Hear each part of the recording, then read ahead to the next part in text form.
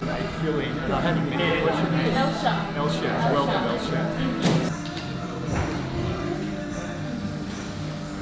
Get it back to the table and sort of monitor the impact of the idea on who you are, so we can start drawing in a more encompassing way, in a more total way. That's the aim of this forum, is that you can be released into that situation, that you get totally resourced, but your philosophy, your attitude to drawing and what drawing is absolutely pivotal to doing good work and developing your language and developing your translation. So I don't want to craft you or package the image, or I don't want you to package the image. I just want you to develop a really strong relationship with your hand. And a lot of that is beyond our control. It's not something that we necessarily have total control over, but we do have access to who we are, and a lot of that is getting that information on the paper, building on that and seeing what it means. So those are going to be the strategies that we're going to engage for the first number of minutes, so we can let go. Just let go of any preconception about what drawing is. Drawing is actually something that we personally are inhabited by, and it can't be sort of foisted on you. It's something that we have to discover, in other words. Yeah.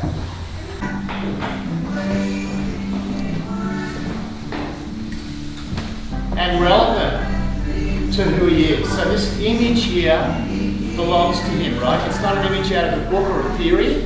It's the kind of thing he does when he draws. So that idea of drawing being an intimate monitor of your experience is what the history of art is about.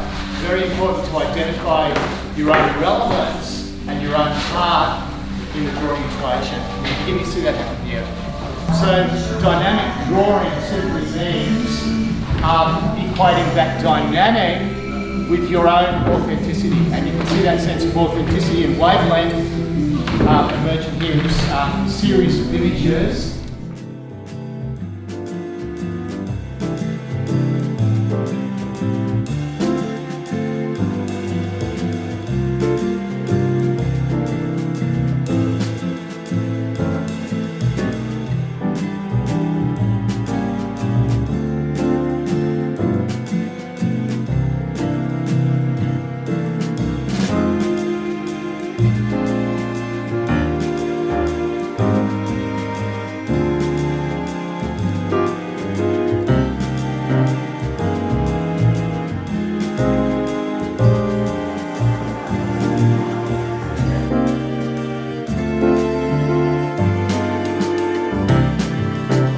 As far as I'm concerned, and I would recommend any 80-year-old to come and have a go, because it really turns your life upside down and gives you an impetus to do something different and immerse yourself in a whole new ball game.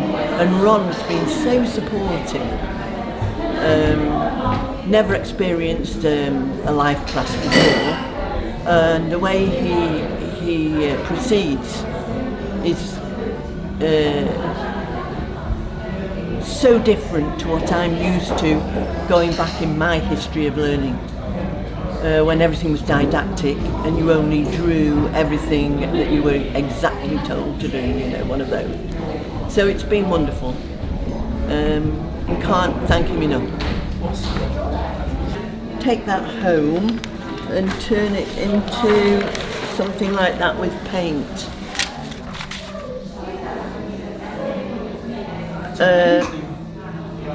And that's just a cheap box of paints. I think I paid $8 for it. While I'm here, I play with that.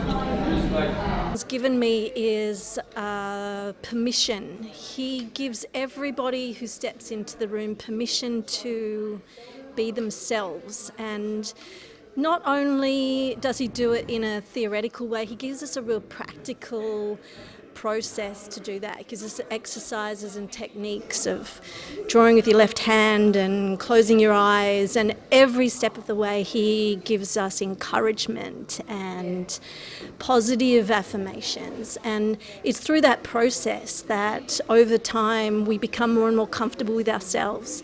So that's definitely been my experience. I was always a drawer since I was a kid, but really drawing became more familiar for me and more integral to my way of being through coming to Ron's classes. It's like when I do his practice, when I come to the classes, it's like I see my life reflected on the paper before me. So not only does it become a sense of me being myself, but a sense of me understanding who I am, which, as I've learned, is an ongoing practice, an ongoing realisation. So, yeah, everything about his class has just made me a better person. So how do you guys see this kind of thing? Okay, Naomi, you're saying it's amazing? It's very complete. Yeah, you think compositionally strong? It's like the middle point in chaos and structure. Yeah, okay. So at some point he's found a kind of resolution through opposition. There's all this fragmentation, and yet all the players in the orchestra are hitting the notes. It's like the way that music isn't rational. A piece of music's not rational, and yet it touches your heart. So that same thing here with colour and line and form can be seemingly chaotic and yet touch you on a deeper kind of aesthetic level. So I think that's the main thing, your sense of tuning is quite extreme. In a way, in some situations, drawing reveals the extremist in you. That story we were talking about, Clarissa, with the skeleton coming up. Oh yeah, last week we were talking about that the women who run with the wolves and the skeleton lady. And the skeleton lady comes up out of a field of flowers. It's a Mexican mythology. And instead of it being scary and death-like, that skeleton actually is a doorkeeper, and that skeleton opens up a field of flowers. It's not necessarily, it's a death in one sense, but it's also a giver of life in another sense. So that, I love the, it's like doors of perception, like Aldous Huxley or something, this kind of